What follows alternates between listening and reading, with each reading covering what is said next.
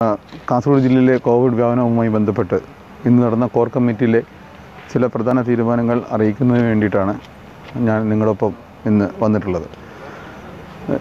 ചില മാധ്യമങ്ങളിൽ പ്രചരിക്കുന്ന പോലെ പുതുതായി അതിർത്തികൾ അടയ്ക്കുന്നു എന്നൊരു സംവിധാനം കാസർഗോഡ് ജില്ലയിൽ ഒരു തലത്തിലും ചർച്ച ചെയ്യപ്പെട്ടിട്ടില്ല. അങ്ങനൊരു തീരുമാനം ഞങ്ങൾ എടുത്തിട്ടുമില്ല. മുമ്പ് ഏതൊക്കെ മേഖലകളിലാണ് അത്തരത്തിലുള്ള അടച്ചിടലുകൾ ഉണ്ടായിട്ടുണ്ട് അതുമാത്രം തന്നെയാണ് ഇപ്പോഴും ഉള്ളത്. പുതുതായി ഒരു സ്ഥലങ്ങളും അടച്ചിടാൻ വേണ്ടി തീരുമാനം ജില്ലാതലത്തിൽ എടുത്തിട്ടില്ല എന്നുള്ള വിവരം എല്ലാവരെയും അറിയിക്കുകയാണ്. രണ്ടാമതൊരു വിഷയം, നമ്മുടെ ജില്ലയിൽ ഇന്നലെ പോസിറ്റീവായി വന്നിട്ടുള്ള ചെങ്കള സ്വദേശിയായ യുവാവ്, അദ്ദേഹം ഒരു അടച്ചിട്ട അതിർത്തി വഴിയാണ് കടന്നു വന്നത് എന്ന അറിയിപ്പ് ഞങ്ങൾക്ക് കിട്ടിയിട്ടുണ്ട്.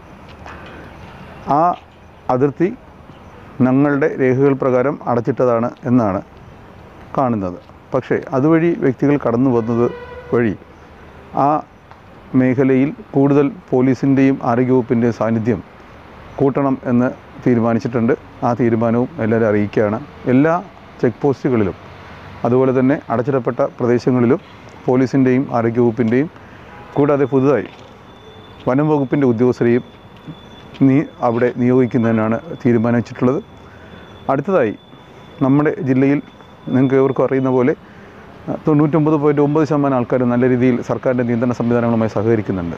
പക്ഷേ ചെറിയൊരു ശതമാനം വീണ്ടും കുറച്ച് ലാക്സിറ്റി കാണിക്കുന്നതായി ശ്രദ്ധയിൽപ്പെട്ടിട്ടുണ്ട്. മാസ്ക് ധരിക്കാതെയും സാമൂഹ്യ അകലം പാലിക്കാതെയും നടക്കുന്നതായി ശ്രദ്ധയിൽപ്പെട്ടിട്ടുണ്ട്. ഇത് തടയുന്നതിൻ്റെ ഭാഗമായി നമ്മുടെ അധ്യാപകരെ മാഷ് എന്ന പദ്ധതിയുടെ ഭാഗമായി ഞങ്ങൾ വിനിയോഗിക്കുകയാണ്. ഇന്ന് നടന്ന ബഹുമാനപ്പെട്ട മുഖ്യമന്ത്രിയുടെ വീഡിയോ കോൺഫറൻസിൽ എല്ലാ ജില്ലകളിലും ആ പദ്ധതി വ്യാപിപ്പിക്കാൻ വേണ്ടിയിട്ടുള്ള തീരുമാനം അറിയിക്കുകയുണ്ടായി. വലിയ രീതിയിൽ അപ്രിസിയേഷൻ കിട്ടിയിട്ടുള്ള ഒരു പദ്ധതിയാണ്.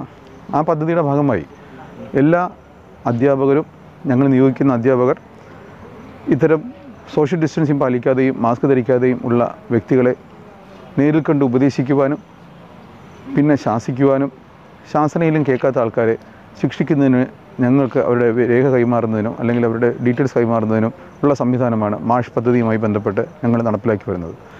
അത് കൂടുതൽ മേഖലയിലേക്ക് വ്യാപിപ്പിക്കാൻ ഇന്നത്തെ യോഗത്തിൽ തീരുമാനമായിട്ടുണ്ട്. തട്ടുകടകളിൽ നടക്കുന്ന പ്രവൃത്തിയാണ് അടുത്തതായി ഒരു പ്രശ്നം ജില്ലയിൽ സൃഷ്ടിക്കുന്നത്. തട്ടുകടകളിൽ നിന്നും ആഹാര സാധനങ്ങൾ ഒരു കാരണവശാലും അവിടെ നിന്ന് കഴിക്കുന്ന സംവിധാനം അനുവദിക്കുന്നതല്ല. തട്ടുകടകളിൽ മാസ്കും ഗ്ലൗസും ഉപയോഗിച്ച് പാക്ക് ചെയ്ത ഫുഡുകൾ മാത്രമേ കൊടുത്തുവിടാൻ പാടുള്ളൂ. അല്ലാതെ തട്ടുകടയിൽ നിന്ന് കഴിക്കുന്ന സംവിധാനം ഒരു കാരണവശാലും അനുവദിക്കുന്നതല്ല. അത് തട്ടുകട നടത്തുന്നവർ പ്രത്യേകം ശ്രദ്ധിക്കേണ്ടതാണ്. അന്തർ സംസ്ഥാന ബസ് സർവീസ് നിരോധിച്ചിട്ടുള്ളതാണ്. എന്നാൽ അന്തർ ജില്ലാ ബസ് സർവീസ് സംവിധാനം അതും ഗവൺമെൻറ് ചില നിയന്ത്രിത കാര്യങ്ങളിൽ മാത്രമേ അനുവദിച്ചിട്ടുള്ളൂ. തൊട്ടടുത്ത ജില്ലകളിലേക്ക് മാത്രമേ ബസ് ഓടിക്കാൻ പാടുള്ളൂ. അല്ലാതെ തിരുവനന്തപുരത്തു നിന്നും മറ്റ് ജില്ലകളിലേക്ക്, ഉദാഹരണത്തിന് എറണാകുളത്തേക്കോ തിരുവനന്തപുരത്തേക്കൊക്കെ ലോങ് ഡിസ്റ്റൻസ് ബസ് ട്രാവൽ ചെയ്യുന്നത് നിരോധിച്ചിട്ടുള്ളതാണ്. നിങ്ങൾ ഏത് പോയിന്റിൽ നിന്നും സ്റ്റാർട്ട് ചെയ്യുന്നോ ഒരു സ്റ്റാർട്ടിംഗ് പോയിൻറ്റും ഒരു എൻഡിങ് പോയിൻറ്റും അല്ലാതെ ഇടയ്ക്കിടയ്ക്ക് ആൾക്കാരെ നിർത്തി പോകുന്ന സംവിധാനം കർശനമായി നിരോധിച്ചിട്ടുള്ളതാണ്. അത് ഒരു കാരണവശാലും അനുവദിക്കുന്നതല്ല. അത് സംബന്ധിച്ച പരാതി വന്നിരുന്നു. അത് ഒരു കാരണവശാലും അനുവദിക്കുന്നതല്ല. ബ്യൂട്ടി പാർലറുടെ കാര്യത്തിലും നമ്മളിന്നൊരു തീരുമാനം എടുത്തിട്ടുണ്ട്. അതിൽ ബ്യൂട്ടി പാർലറുകൾ തുറക്കുന്നതിന് ബുദ്ധിമുട്ടില്ല. പക്ഷേ ഹെയർ കട്ടിങ്, കേളിങ്, സ്ട്രൈറ്റനിങ് തുടങ്ങിയിട്ടുള്ള ഹെയർ ഡൈ ആപ്ലിക്കേഷൻ തുടങ്ങിയിട്ടുള്ള സംവിധാനങ്ങൾ ഉപയോഗിക്കുന്നതിന് കുഴപ്പമില്ല.